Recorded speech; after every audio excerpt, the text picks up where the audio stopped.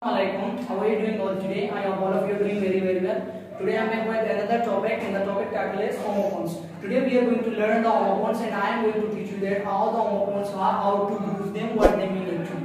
Homo means same. Homo means same. Phone means voice or sound. It means that those type of words they sound same, but their spellings and the meanings are different. Listen, those types of words they sound same, but they have the different meanings and different spellings. They are called homophones. They are called homophones. So sun, like this, first of all, sun. The first word is sun. Sun. As you can find, S-U-N, S-O-N, sun. Both are sounding same. Sun, sun. But this sun means Suraj. That sun means beta. That sun means beta. So these type of words are called homophones. When they sound same, but they have the different meanings. They have the different meanings. Like this road and road. This road means sadak. This road means sadak. This road means, this is the second form of ride. This is the second form of ride. This means chalana. Sadak. And this is chalana. Also they are called homophones because they sound same. They sounding same. Road, road. But the spellings are changed and spellings are different and the meanings are different. This is no. This is no. K is silent. As you all know that when K and comes together, so K becomes silent. No, no. This no means nahi. This no means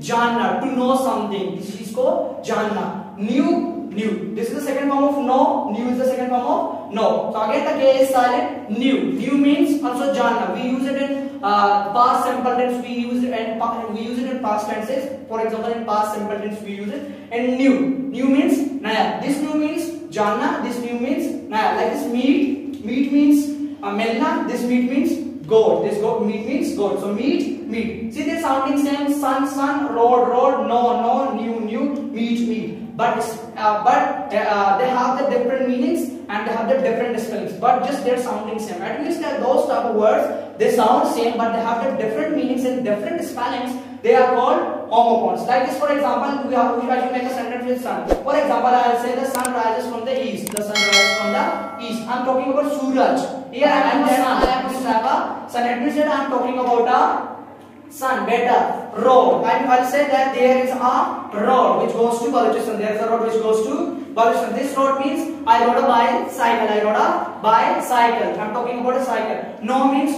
no, nahi. No, I will not teach you guys. No, I will not teach you guys. That means ke nahi. No means janna. I know the homophones. I know the homophones. It means that I know the homophones. Homophones mein janta hu. New means second form of as I told you before, second form of no. I'll say that I knew the grammar. I knew the grammar, but I don't know now. I knew the grammar. So like this, new means naya. I got a new marker. I got a new marker. Meet means melna. Meet. I met somebody there. For this is in past. For example, I'll say meet. I'll meet you today. I'll meet you today. It means that I will meet you. Milunga aaj aapse. This meat means goat, mutton, meat. We will use it for the meat of goat. For the you can say mutton of goat. So for goat we will use meat. Also that I bought half kg meat from the shop. That is far from here. So there I have used this one. That means that those type of words they sound same. That's why it means that same word or sound. Homophone. They are same, sounding same, but they have the different spellings and different meanings. They are called homophones. I hope you have liked the video. So I'll see you in the next video. Till then, Allah Hafiz. Take care.